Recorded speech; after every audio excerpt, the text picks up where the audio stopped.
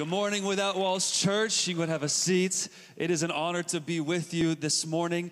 It was a privilege to be a part of Escape and being with the youth this past weekend. You know, it was called Escape, and I wonder it was kind of like an escape room because I know some of the youth kept trying to get out of the building. But it was, if being with the youth and seeing what God is doing in them is any indication as to what God is doing in this city and Without Walls Church, it makes me very excited for you.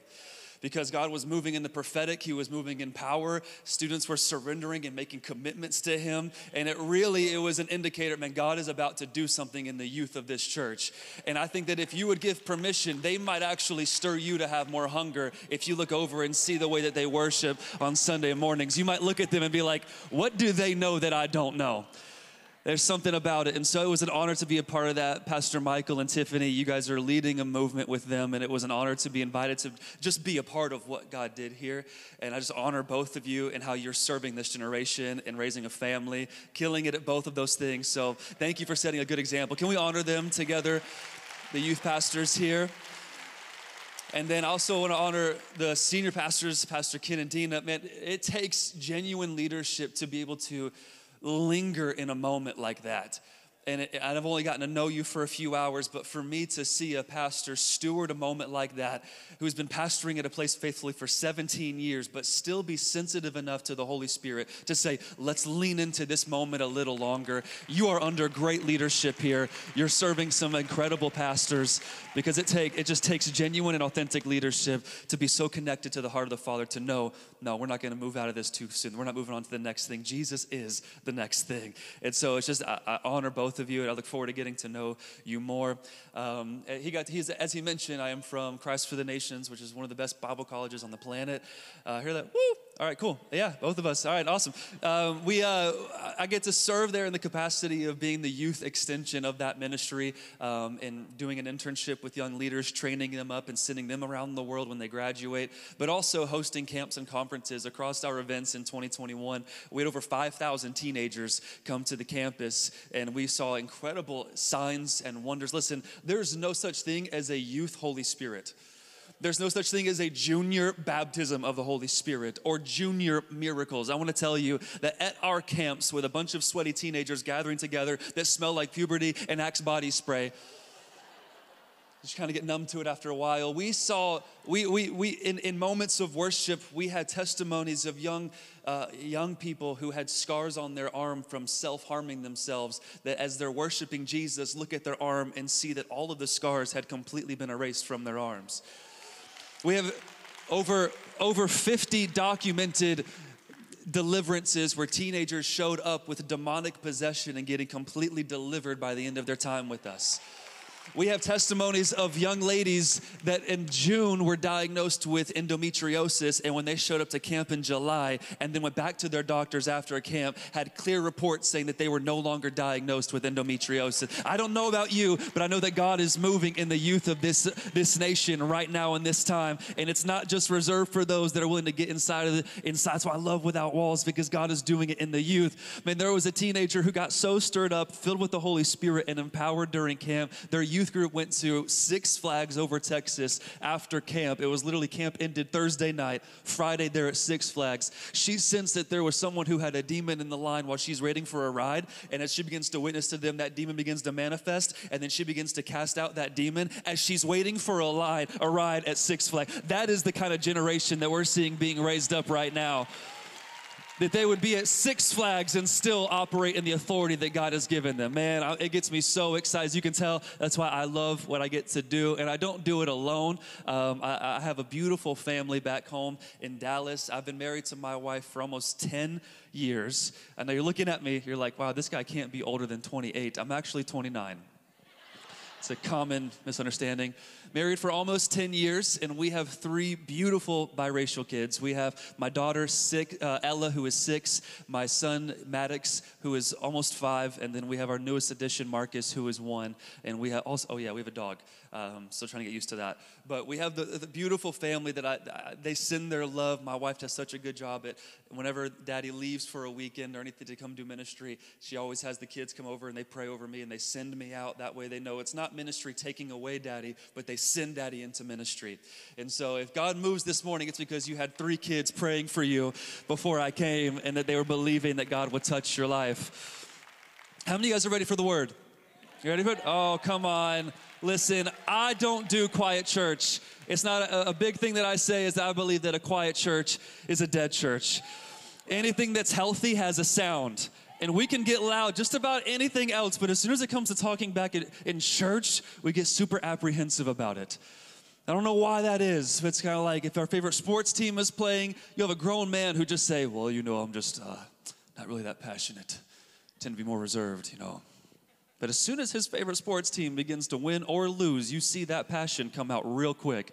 And I'm still trying to understand the dichotomy of that. But whenever we're in the house of God, I believe that the word of God deserves a response. That there's something about, and it could be maybe you're just not fully comfortable with it. It could be, I'll take a Baptist amen. I'll take a Presbyterian head nod. A Latter-day Saints eye roll. Maybe a Catholic chant. I don't know. Or it could be, I tend to lean more towards the Murray, you are not the Father, and then you just get up and start running around the room. Whatever it looks like to you, I just know this is a safe place and a safe morning for you to talk back. Are you with me? Yeah. Amen, amen. Well, if you have your Bibles this morning, we're going to be reading from Joshua chapter 6. Joshua chapter 6 in the very beginning. As you turn there, I just want to kind of preface this message by saying, as I was preparing for this and just trying to discern what God was wanting to do, I really feel like that this is a message for those who are in the middle. A message for those who are in the middle. You know, the middle is that place specifically between where God has promised you something, but your process does not line up with the promise. Where what you see does not line up with what God said. That middle place is where your faith is tested. That middle place is where your identity, the enemy tries to shake who you really think you are. That's where everything you think you know about God is really put to the test, is in that middle season between what God said and what you are seeing, what God promised and what your process looks like. And so this morning, I want to speak to those of you who are in the middle because you're looking at the thing that God has promised, and yet, God, I don't possess it yet. How do I persevere when the process that I'm in does not line up with your promises? It's not that he's not faithful, but I believe that there are really 3 key things that we're going to see in this scripture this morning that are going to give you all of the encouragement and the tools that you need to persevere in the process and to make it in the middle. We come upon this story, just to give you context. Joshua and the Israelites had just come out of 40 years in the wilderness.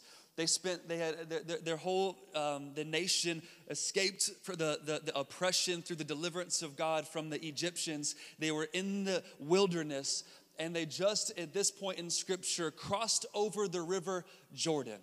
And they are coming into the land of Canaan, which was their birthright, their inheritance. It was everything that had been promised to them, everything that their parents had told them about, because all of the Israelites, except for 2, were born in the wilderness. And they were raised on hearing about the promises of God, but yet not possessing them.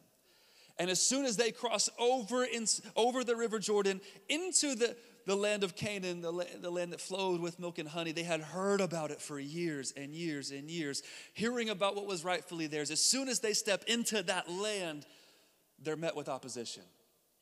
As soon as they come into the land, they realize, wait a minute, it's not, there's people here. There's things that aren't supposed to be here. They come up to a city that's commonly known as Jericho. And as they come up to this, they realize that what was promised to us now has to be possessed by us. And so Joshua goes to meet with God, and this is where we're going to start reading in Joshua chapter 6, verse 1, about God's conversation with Joshua as he gets instructions on what they're going to do and how they're going to possess their promise. I'm going to start reading again in verse 1 of Joshua chapter 6. Now Jericho was shut up inside and outside. Look to your neighbor and say, shut up. I know you've been waiting to say that all morning. The whole drive here, you will look at, shut up. There you go. Give you your chance. Shut up. All right. Now Jericho was shut up inside and outside because of the people of Israel. None went out and none came in. And the Lord said to Joshua, see, I have given Jericho into your hand, with its king and mighty men of valor. You shall march around the city, all the men of war going around the city once. Thus shall you do for 6 days. 7 priests shall bear 7 trumpets of ram's horns before the ark. On the 7th day you shall march around the city 7 times, and the priests shall blow the trumpets. And when they make a long blast with the ram's horns, and when you hear the sound of the trumpet, then all of the people shall shout with a great shout, and the wall of the city will fall down flat. And the people shall go up, everyone straight before him. So Joshua the son of Nun called all the priests and said to them, take up the ark of the covenant, and let the 7 priests bear 7 trumpets of ram's horns, and before the ark of the Lord. And he said to the people, go forward, march around the city. Let the armed men pass on before the ark of the Lord. I'm going to skip to verse 12. And then Joshua on the first day rose early in the morning, and the priests took up the ark of the Lord. And the 7 priests bearing the 7 trumpets of ram's horns before the ark of the Lord walked on, and they blew the trumpets continually. And the armed men were walking before them, and the rear guard was walking after the ark of the Lord, while the trumpets blew continually. And the 2nd day they marched around the city once and then returned to camp. So they did for 6 days. On the 7th day they rose early at the dawn of the day and marched around the city in the same manner 7 times. It was only on that day that they marched around the city 7 times.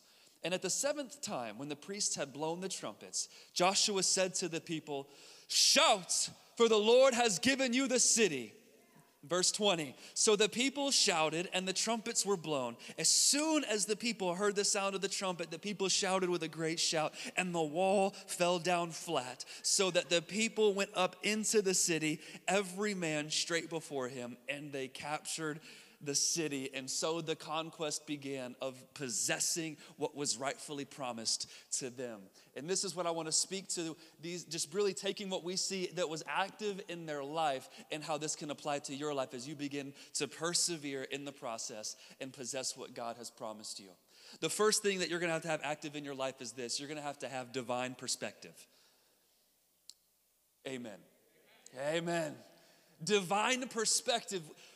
This was so critical because Joshua was looking at the same thing God was. And God says, see, I've already given them into your hand. Joshua was like, God, are we looking at the same thing?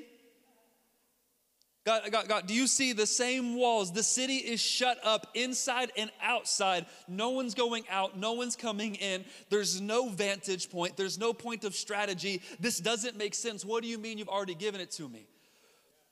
See, where many of us make the mistake is that we'll look at the same thing that God's looking at, but we're going to be looking at it differently, and then we begin to criticize that he's not moving in our life because we don't have his perspective on it. We can look at the same doctor's report, but then question whether or not healing is for us because we're looking at the same thing, but we're not seeing it from a divine perspective. It's so interesting that God, when you read this, it says, see, God says, see, I have already given them into your hand. Isn't it fascinating that God speaks past tense about a battle that hasn't even happened yet? Oh, God is speaking past tense about situations you don't even know exist yet. God has already intervened on your behalf. Let me tell you right now that there is not a giant God has not already cut the head off in your life. That many of the things that you're facing right now, I'm going to tell you, God has already gone before you and he has fought that battle for you and he has already guaranteed your victory. What you need to know about Jesus, if you're unfamiliar with him, is that you know this important thing, he never loses. He always wins. Jesus doesn't take L's. All he does is win, DJ Khaled style. This is who our God is, that he only knows victory. And so he tells Joshua, if you see what I see, the way that I see it and have divine perspective, you'll realize something very important. It is finished. When you see things the way that God sees them, you'll see them as though they already are finished. Joshua needed to have divine perspective. I think when we read this, we can realize in this moment that God is not intimidated by impossibilities. That actually impossibilities are an invitation for God to do some of his greatest work. That the more impossible a situation may be getting in your life, that is it's like setting the scene for God to do some of his greatest miracles. The more impossible your situation may be, it doesn't mean that God is absent. It means he is about to do some of his greatest work. If you would, I really want to do this exercise, so if you would humor me real quick, would you just like stick your hand out, if you're comfortable and you're able, stick your hand out towards me, just exactly like I am. You can point it right at me, all right? Just stick it right at me. I want you to stare at the back of your hand. Stare right at the back of your hand. Maybe there's a little freckle right there. Maybe you're kind of ashy and your knuckles are looking pretty rough. I don't know, just stare at the back of your hand, all right? And if you're doing this right, if you're staring at the back of your hand, I should be blurry and out of focus. Everything beyond your hand, it should be just slightly just distorted. It's not fully in focus. It's blurry, you can't see it clearly. Now, I want you to look in between your fingers. Look in between your fingers at me. If you're doing it right, you should see me clearly in focus, and your hand should be blurry. It doesn't mean that your hand is not there. It's there, but you can see the thing beyond your hand. This is what it looks like to have divine perspective, is that you would know that there are circumstances that are there, and I'm not gonna pretend like they don't exist. I'm just placing my faith in a greater reality. It doesn't mean that you completely ignore that what the doctor said, he said, and that this report says this, and if you're in debt, yes, you're in debt, and it might be there, but you are placing your perspective in a greater reality that is beyond what is temporary in the natural. Listen, what you see cannot determine your faith must determine what you see. This is why we as a people call those things that aren't as though they are. That we walk by faith and not by sight. Divine perspective will begin to unlock things in your life unlike anything else can. The Israelites had to take on God's perspective to see the walls the way that he saw them, as finished, done, defeated. Victory was theirs. How different would your life look if you have divine perspective in every situation? That when you get that text from a loved one that has disappointed you, when you get the report or that letter in the mail or the IRS says you owe them money and you're like, I don't have anything in that bank account and they want to take more from me, that you would know, man, I know that this is there, but I place my faith in a greater reality. God, would you help me see what you see the way you see it? The second thing that you can see in the Israelites' faith journey of possessing their promise is that they remained faithful to the process. The process of God is one that rarely makes sense. The processes of God rarely, no one's gonna pretend like they make sense. A man must lose his life before he can find it. Genesis 22, God tells Abraham, I'm gonna make you a father of many nations, and then fulfills his promise and gives him a son and says, you know the thing that I gave you to fulfill that promise I gave you? Go sacrifice him. God? That doesn't make sense. No, rarely in the kingdom of God does his process make sense. But if you are faithful to the process, it will always make a way for the promise. The process rarely makes sense, but if you're faithful to it, it will make a way. And what I've learned about the process is that if you're faithful to the processes of God, even though they don't make sense, even though they're kind of abstract, it's kind of like God told you, I'm going to bring you prosperity, but then he says, I want you to tithe. So give money away. And you're like, you give money? No, God, that don't make sense. It's like, but what you've seen is God will also always take care of those who are faithful to his processes. Are you following me? Come on, are you with me? All right, so we're seeing that if you're faithful to the process, it actually prepares you for the fulfillments of the promise. That if you're faithful to make sure you are healthy emotionally, mentally, financially, that before you get into you finding the person that you would come into covenant with and marry, a lot of you are so busy trying to make that process happen faster than it should that you're overseeing or overlooking a lot of things that you should be doing that would prevent a lot of the issues that you would have in marriage if you just be faithful to the process. Someone, I just felt that, in this section over here, there's someone, I'm just kidding, I'm not gonna. But you being faithful to that process and making sure you are whole and you are complete and you don't think you need someone else to complete you, that'll prepare you for the fulfillments of a healthy marriage. Man, this reminds me of one of my favorite movies growing up. I'm a 90s kid. And even though I was born after the movie came out, I loved the movie The Karate Kid, the original one. Anybody else? Yeah? okay, the original, Mr. Miyagi, Daniel LaRusso. This, if you're unfamiliar with it, let me break this down for you. So in this movie, there's a young kid who has a single mom, and they move to a new town, and they move into this apartment complex. And Daniel LaRusso, he is goes to a new school. He's in high school, and he's pretty quickly the victim of some pretty severe bullying. He finds an interest in a girl whose boyfriend is like kind of like a bully, stud. Him and his homies are all good at karate. And so Daniel, even though he's scrappy, man, he doesn't stand a chance against this bully in the way that they fight. And so specifically, I believe it was in the movie, like Halloween night, he makes some moves that really tick off the bully and his friends. And so they find him outside of his apartment complex in like an alleyway, and they begin to beat on this. They begin to punk this kid up. Like Daniel LaRusso is getting whooped.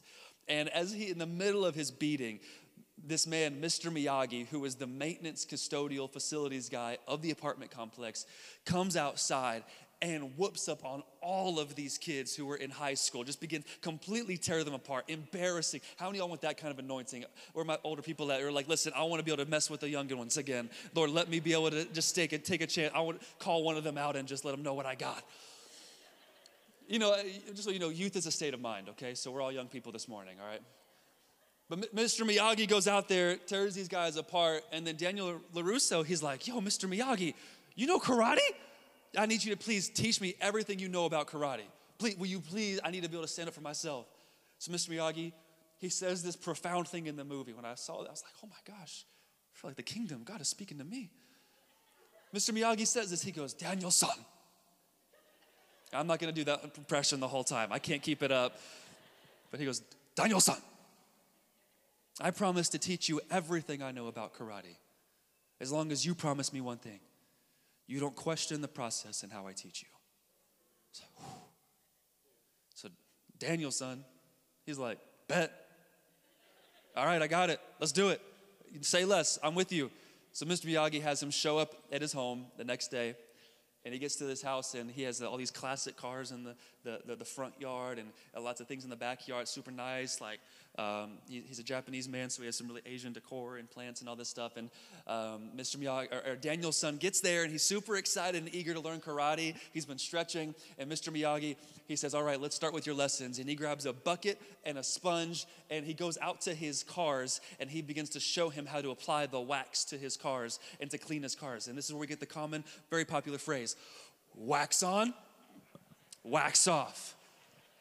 Wax on, wax off. And he begins to show him how to wax and clean his car. So Daniel's a little perplexed at first, and he's like, okay, maybe I just need to prove myself before he teaches me karate. And so he begins to clean and wax the cars, gets them looking pristine, comes to Mr. Miyagi after he's done. He's like, Mr. Miyagi, I cleaned your cars, they're done. Now will you teach me some karate? And Mr. Miyagi says, all right, let's go. He takes him into the backyard, gives him a paint bucket and a paintbrush, takes him to the fence, and shows him how to paint the fence. And he says, long strokes, and has him paint the fence. And so Daniel's now like, okay, I think he's maybe playing with me and having me do all his dirty work, but maybe let me do this, and he'll finally teach me karate. So Daniel paints the whole fence around the whole backyard. The whole thing, gets it painted, finally finishes it up. He's exhausted, comes to Mr. Miyagi. Mr. Miyagi, I have done everything you've asked. I'm ready. Now will you teach me karate? Mr. Miyagi says, follow me. He goes over to his deck, and he has a sanding block. He gets down, he begins to show him how to sand his deck. And as he's showing Daniel's son how to do this, Daniel's son gets infuriated. He says, man, this is ridiculous. All you're doing is having me do all of your dirty work. I am tired of being punked by you. I'm done. This is a joke. You never wanted to teach me karate. I'm out of here. And as he begins to walk away, Mr. Miyagi says, Daniel's son, wait. And he approaches Daniel LaRusso, and he says, wax on. And he goes to strike Daniel. And as he strikes Daniel, he has Daniel begin to use the wax on motions that he was doing when he was waxing the car. And as Mr. Miyagi strikes, Daniel waxes on. And he says, paint the fence. And as he goes to strike him, he begins to paint using the motion he learned. And what Daniel didn't realize is that as he was doing all the things that Mr. Miyagi was having him do, he was actually in the process of learning how to defend himself against every attack that Mr. Miyagi would throw at him. I'm telling you right now, the process of God may not make sense, but if you are faithful to steward the process, the season of being in the middle, that it may feel like you're doing the same thing over and over and over again, but that's where God is teaching you how to steward and handle the promise that he has given you. What if the Israelites had given up on the 6th lap? Like, think about this. They are so eager to possess what is theirs. Joshua goes to meet with God. And I can imagine the Israelite army, all of these young, eager soldiers who are ready for battle because they haven't seen it yet. And they see Joshua go off to meet with God and then come back. Like, I could imagine the soldiers right now. Man, I'm ready for war, baby. We're going to get this thing down. We're going to throw down. I got my playlist ready. I'm hyped up. I got Back in Black on repeat. I'm ready to do that. Let's go. The boys are ready. They're hyping each other up. And they see Joshua walking back. They're like, oh, let's go. Joshua, what did he say? What did Yahweh say? Let's do it. Joshua comes back. I have spoken with Yahweh. He has given me the instruction on how we shall defeat these Jericho uncircumcised. Why does they always do that for, like, throwing shade at people in the Old Testament? Uncircumcised. Like, that'd be really weird today. Anyways. Like, yo, cut me off in traffic. You uncircumcised little. Don't do it. He comes back, he says, I have spoken with God. This is the strategy in how we will defeat Jericho. And they're like, oh yeah, let's do it. Here we go. What's the strategy? Joshua says, we're gonna walk. And then we're gonna walk some more. What? You can see the soldiers complaining, man, Joshua's just as crazy as Moses. We thought we were getting someone better, it's worse. You see the walls that they're, walk? These are men of war. What is walking? So they get up on the first day and they walk around. They're like, okay, maybe we're looking for a vantage point. Maybe we're scouting out the walls, and so we're looking for a weak spot. Okay, we'll walk. So they walk around the walls. They make that one lap, and they're like, all right, I'm sure Joshua saw a weak point. I think I saw some weak rocks over there. Joshua, what's next? Let's go back to camp. They go back to camp, go to sleep, wake up the next day. Let's go walk. Let's close those rings. They walk around the wall, day 2, come back to camp, day 3, day 4, day 5, day 6. You know, when you read the narrative of Joshua giving the instructions to the Israelites, he never told them how many days they were going to have to march. Not once does he mention to them how many days this is going to go on. He just said, this is what we're going to do. Could you imagine the Israelites out of frustration and just not really understanding what was happening in the process, maybe on the 6th day or even the 6th lap, not knowing how close they were to breakthrough, giving up? Imagine them on the 6th lap on that 7th day saying, you know what, we are tired of walking. We're tired of doing the same thing over and over and over again. Joshua, you are not fit to be our leader. We don't trust you. We're going to come up with our own strategy and do our own thing. We're going to do things that make sense to us, and we're going to try and fight this battle our own way. And what if they had given up on the 6th lap, not knowing how close they were to breakthrough? I'm going to tell you, some of you right now, in whatever situations that you've been contending for breakthrough, I feel like prophetically God is wanting to say, you're on your 6th lap. That it has felt so frustrating and it's been almost antagonizing because you know what's been promised to you and you've been this close to giving up. But I'm here to tell you, you're on your 6th lap. And if you would walk every lap, if you would pray every prayer, if you would go evangelize with that lost loved one every time as though that's going to be the last time, let me tell you, one day you'll be right. Because one day it will be the last time that you have to do that. One day it will be the last time that you have to pray that prayer for healing. One day when you respond to the altar for breakthrough in that situation, it will be the day of fulfillment. I would say, there's many of you, you're on lap 6, don't give up. You're closer to breakthrough than you realize. You are closer than you realize. Remain faithful to his process. It'll make a way for every promise that he has for you. Trust him in the middle. The last thing that I see, the third thing that I see that's active in their life that we have to understand as well. The first thing that they had was they had to have divine perspective.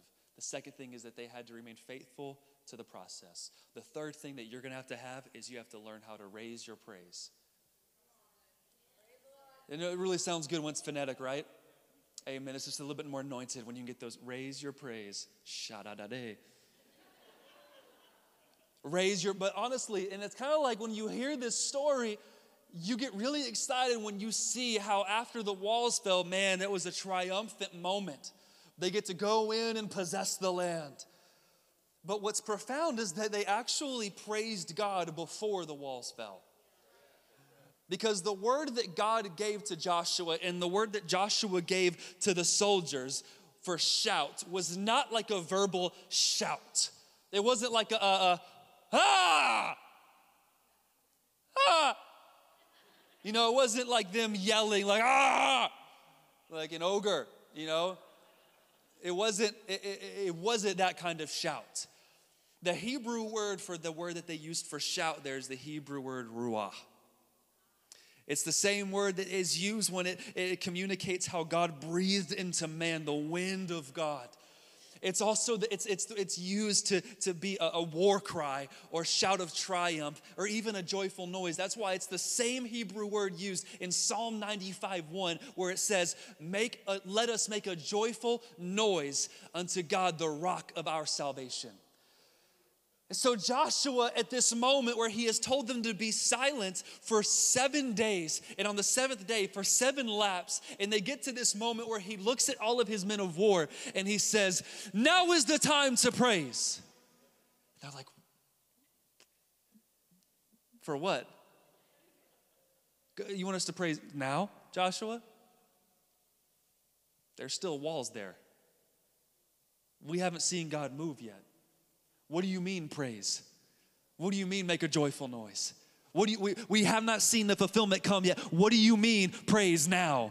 And then as he began to give the instruction, no, I need you to praise right now, ruah. And as they begin to look forward, they don't see anything, but as they could look back, you know what they could see? The faithfulness of God. So though I don't see anything in front of me, you know what? You are good, Jehovah. You are good, Yahweh. You're the one that delivered us from the oppression of the Egyptians. You're the one that led us through the Red Sea on dry ground. You're the one that have protected us in the wilderness. You caused our clothes to not tear or get worn. You provided manna from the sky. You led us with the cloud by day and the fire by night. You led us over the Jordan. You have been faithful and you have been with us and you'll be with us now. And as they begin to praise God for who he was, they saw him for who he is, and the walls began to fall down. I'm gonna tell you right now, some of you need to learn how to praise before your walls fall. You need to learn how to praise him before you see the breakthrough. Ooh, I just feel the Spirit of God on this, that you would understand the best way to confuse the enemy is to throw the party early. That you would have the maturity as a Christian, as a son or a daughter of God that says, though I don't see it, though I know it looks like he is not here and he's not with me, I can look back and say, you know what? He's never let anybody down and he's not about to start with me. And I'm gonna tell you right now, our God is so worthy that he never has to do another thing for you to still receive praise that he deserves. He never has to do another thing for you to still receive all the praise that he is worthy of. What you need to understand is that praise is powerful. Your worship is a weapon. That when you begin to stand in difficult circumstances and lift your voice and lift your hands and say, God, you are faithful, things do begin to happen because praise is prophetic. It's just, it does things that you are unknown, that's unknown to us, but it begins to move things in the atmosphere. They begin to praise even though the walls hadn't fallen yet. Something about praise that just paves the way. You know, as the worship team comes up to join me, I want to share just the story of when I was a child. I was around elementary school age, 8, 9, 10. And I remember my mom used to come up to me and she would rub the back of my head. Like just rub. I had shorter hair then. This is a new thing. I'm trying to figure it out. You know, I'm turning 30 in April, so I'm like midlife crisis type deal. Let me grow my hair out and see what happens. No, I'm not from California. I'm Texas. I drive a truck. All right. Anyways. Why do I get a bigger response on that than I did about the promises of God? All right, anyways. As I was growing up, 8, 9, 10 years old, I remember my mom would come up to me and rub the back of my head. And as a young boy, that could ruin your street cred real fast. And so I remember one time I just kind of like slapped away my mom's hand. I was like, Mom, you can't touch me like that. You can't rub my head like that. I'm a grown man. You can't touch me like that. Why do you keep touching me like that, Mom? So one time when I asked her this question, she responds and she goes, Micah, I got to tell you, when you were young, you were 2 years old. I was pregnant with your sister, and we were home alone. It was just me and you. I was doing some laundry in the living room, and you were just acting up and being very difficult. I was like, that doesn't sound like me. Which kid was this? She was like, you were being really difficult, so I went to, you were doing something, and I went to pick you up. And as I went to pick you up, and you pushed away from me, when you pushed away from me, you fell back, and the back of your head hit the corner of our coffee table. And when it hit the corner of our coffee table, you went unconscious, and blood just began to literally gush out of the back of your head. It was just flowing out. And we lived, at this time, I'm from North Carolina, and so she's like, we lived in a very rural area. There weren't a lot of people around us, and so I grab a towel and I try to cup the back of your head to stop the bleeding, and I just pick you up and I run to our neighbor's house to see if they could help me. And when I get there, no one's home. And we had one other neighbor, so I run over to their house and I'm just carrying you. You're not responding, and blood is still coming out. And I get to their house and they're not home either. So I fall to my knees in our neighbor's front yard, and she's like, Micah, when you were born, I had just gotten exposed to the character and nature of God as a healer and began to learn about how he heals. And so desperate, holding you in their front yard, I just began to cry out to God that he would heal you in this moment.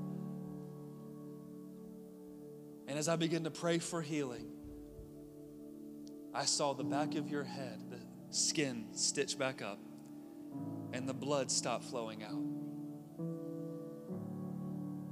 So she says, every time I'm facing something that looks difficult, every time I'm facing something that seems hard or as if God's not with me, I rub the back of your head and I feel that scar. And it reminds me of how God was with me that day when he healed you, and he'll be with me again. For some of you, you need to look back and rub the scars of your past, feel the moments, remind yourself of his faithfulness and how he was with you then, and he'll be with you again. Some of you, you need to get better and learn how to speak to your future about your past. Learn how to speak to the walls in front of you about the God who is with you. This is what it looks like to carry a sound of praise, is that you could go through any circumstances and still have a joyful noise on the inside of you. There could be things in front of you that don't look like they're praiseworthy, but you can know you have a God who's still worth praising. It's an old phrase I've heard many pastors use, but many of you have to stop complaining to God about how big your walls are and start talking to your walls about how big your God is. And so if everyone would stand with me in this moment, we're just going to end this releasing a sound of praise over our problems. We're going to throw the party a little. Some of you are battling sickness. You're battling disease. you're battling lack, you're battling divorce, you're battling marriage problems, your kids, lost family members, there's drama. Some of you you're still struggling to find a job. There are things that are worth being concerned about, but right now, we are gonna shift our gaze from looking at the problems and look at Him. And so we're all over this room. If you need to come to the front, you can come to the front. If you want to stay where you are, but I challenge you, get into a place and a posture that would allow you to develop a ruach moment where though there may still be walls standing, we are going to praise the God who is faithful. Come on, would you just lift your hands all over this place? Can we just lift the voice of God without needing someone to lead us in a song in this moment? Can you just begin to speak to Him? Can you begin to release who He is over your situations? Come on, just begin to praise Him. You are faithful, God. You're faithful, Jehovah. You are Emmanuel, God with us. You're the one that rescued me from my perversion. You're the one that healed me from that sickness. You're the one that restored my mind. When I was anxious and I was stressed, you gave me peace that surpassed understanding. Come on, who is He to you? Who is He to you? Come on, look at your past. Who has He been to you? Speak to your future. Speak to those walls. Who is He to you? Thank you, Jesus. Thank you, Jesus.